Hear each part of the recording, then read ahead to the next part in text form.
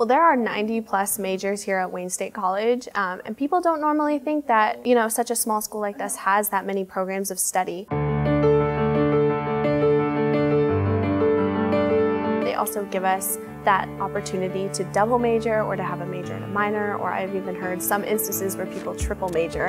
I love having small class sizes because it just brings the class together. I have a class where I only have 10 students, and it's just really nice because we can talk to each other and really get to know each other, and it makes us more personable to each other. Some of the things that help me thrive outside of the classroom as well, and especially in the Wayne community, is the service learning opportunities. When I was a freshman, I was in a couple different classes. I dabbled in early childhood, and I also dabbled in some counseling. I got to go inside a preschool and kind of check that out with service learning, and I got to go inside the nursing home here in Wayne, so that was an awesome opportunity. The 19-to-1 student-to-faculty ratio ensures that I have what I need in terms of academic excellence.